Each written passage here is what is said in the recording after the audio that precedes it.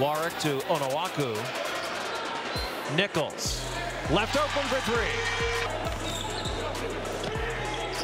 Nichols cashes in. That's a three. He's physical, he's strong around the basket, and he still has that ability to shoot from deep. Gillon launches. That's three. John Gillon proved it while he was in Syracuse. He likes the big moment.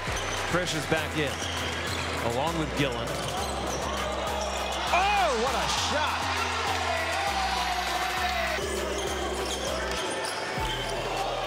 Gillon squares up for three. John Gillon has been terrific tonight. Now you know how it is, Dave.